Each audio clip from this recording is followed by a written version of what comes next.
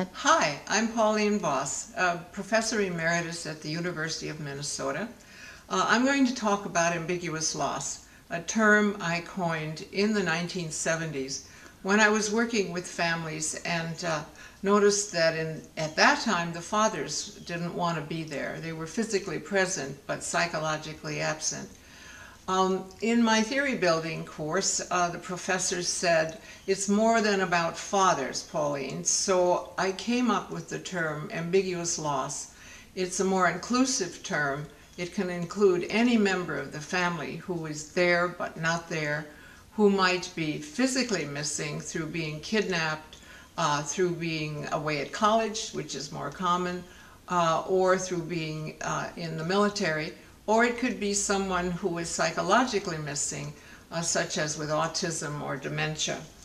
I'll just read from the book Ambiguous Loss that summarizes all this. There are two basic kinds of ambiguous loss. In the first type, people are perceived by family members as physically absent but psychologically present, because it's unclear if they're dead or alive.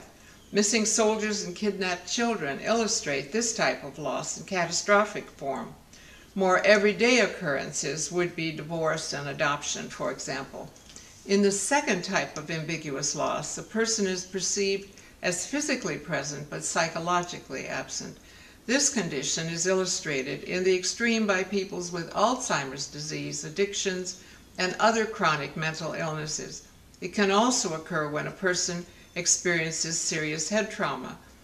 Both types of ambiguous loss, their effects and how people live with them, are discussed in many of my writings. But let me say that ambiguous loss leads to frozen grief, a complicated grief that is very difficult to deal with.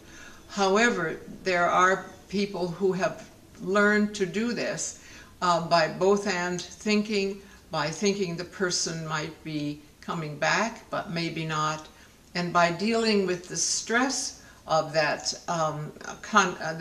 paradox, that they're there but they're not there.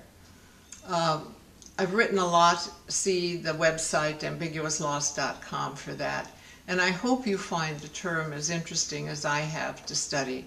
Researchers from around the world are studying and researching and testing the theory of ambiguous loss now, and I am delighted that a second generation of scholars and researchers and clinicians are picking up on the theory of ambiguous loss, testing it, and improving it even further.